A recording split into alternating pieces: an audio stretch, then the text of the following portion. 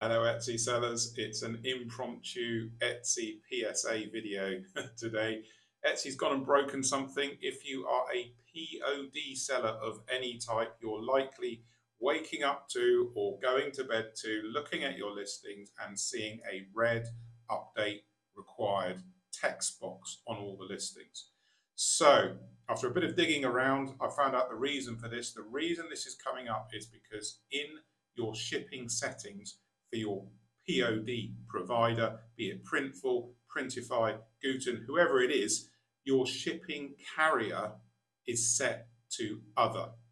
And Etsy doesn't like other, and they want you to choose a carrier with shipping time so that customers can see what's going on with their shipping when they want to buy something.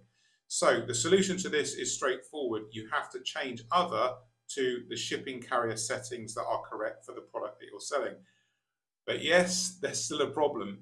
Thousands and thousands and thousands, tens of thousands of sellers are being affected by this right now. And of course, it's the middle of the night in the United States. I can't get hold of anyone at Printful to say, yeah, great, the shipping settings have changed, but what do I need to choose? So what is the correct price to choose? Now, I believe Printify have address this, and I think it's in a Reddit post, so you'll be able to look at that. I think it says you've got to go and choose the settings manually.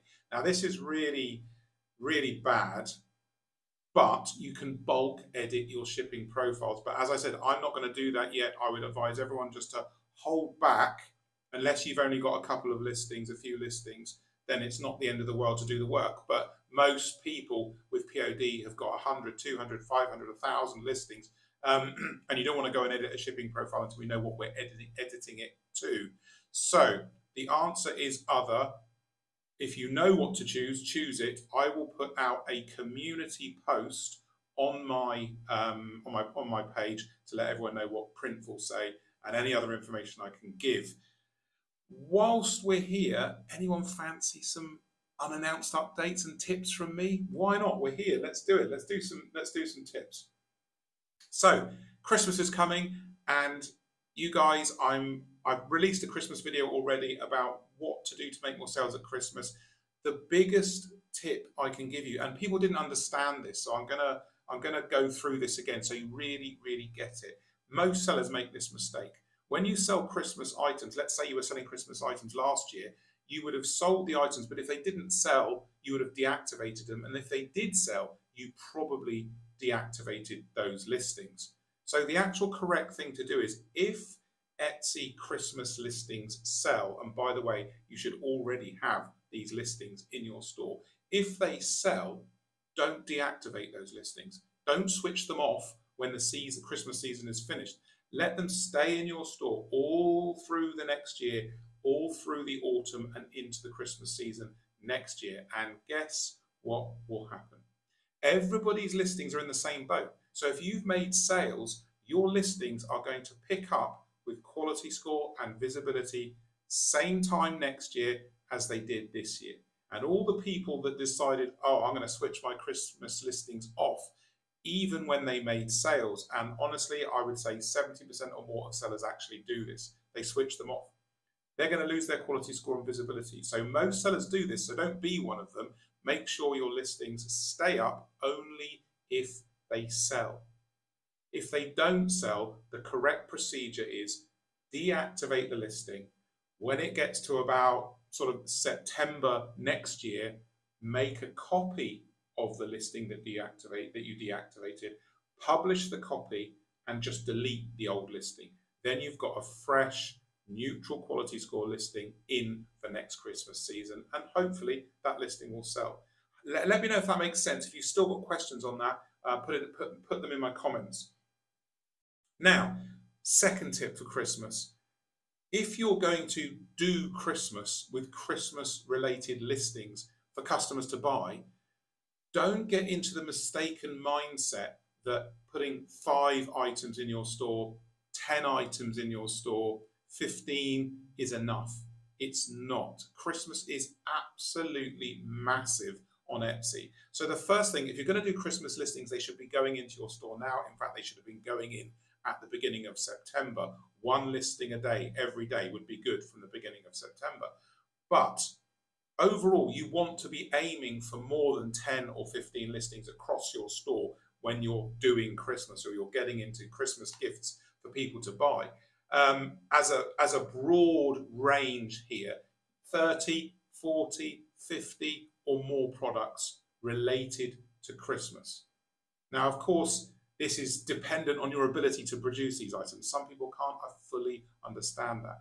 But if you have production capacity, you have design capacity, you're using POD, or you can physically make these products, the more Christmas products you put into Etsy, the more sales you're going to make. The traffic is massive for Christmas, and you've simply got to take advantage of it and list more items.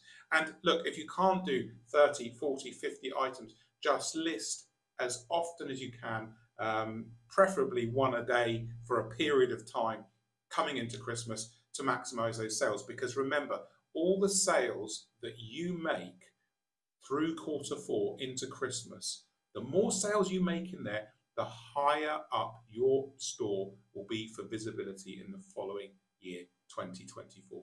The winners on Etsy are the sellers that understand Q4 is a catapult or trampoline to more visibility the following year, simply because it's a gold mine of customers wanting to buy stuff for Christmas. You've got to grab those sales. You've got to be in there and you've got to get them. And the only way to get them is to have more items for sale, match those search queries and get those sales. So I hope that makes sense. Again, if you need any help, ask me in the comments.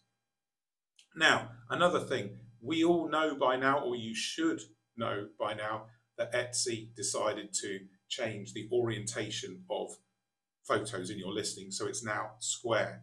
Now, I'm working with clients all the time and I'm seeing listings in my client stores, and when I look on Etsy, sellers haven't updated their photography. So items are off to the sides, they're squashed up towards the top, they're cut off, products are cut off.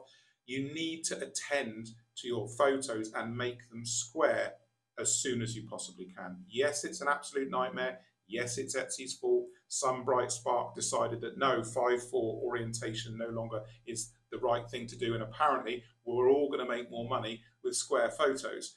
So we've just got to suck this one up and get our orientation to be square so that the products sit front and center. You may need to zoom the product in slightly, or you may need to reframe the sizing. A good place to do that if you want to easily change the sizing and you're not quite sure how to do it, Canva.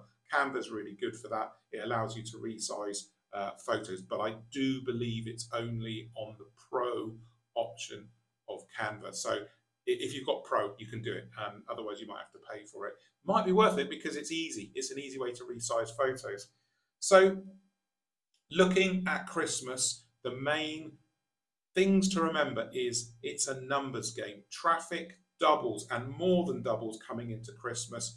If you don't take advantage of that traffic, you don't make those sales and get that extra revenue coming into your store. Let me give you another easy way to boost the size of your store. So you can do twisting. There's something called twisting, and this is especially easy if you're a digital seller or you're a print-on-demand seller. So if you sell digital and POD and you've got products, say you've got wall decals, for example, so prints, stickers for people to put on their walls.